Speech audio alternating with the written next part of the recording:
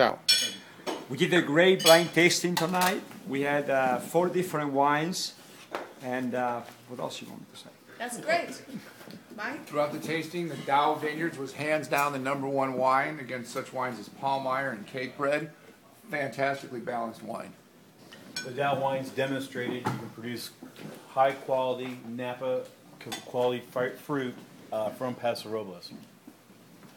I was blown away. I was very surprised. The wine is absolutely the best of the show here tonight. I chose it myself, and I'm a believer.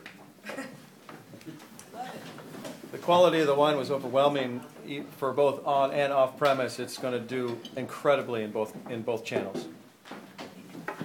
DAOU Vineyards is top on my list. Thanks.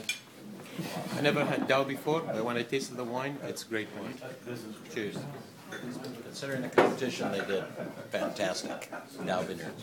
Thank you. Yeah, being first amongst items that are 3 times as much as they were, fantastic showing.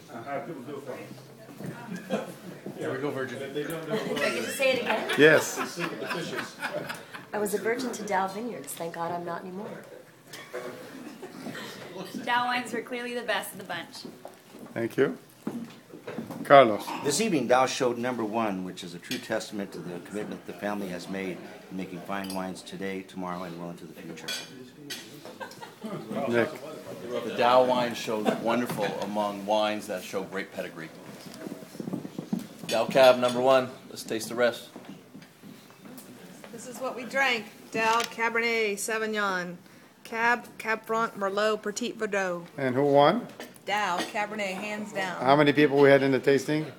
22 people and 4 different wines. All 3 times the price of ours. And Wonderful. we still won. Thank you, Karen.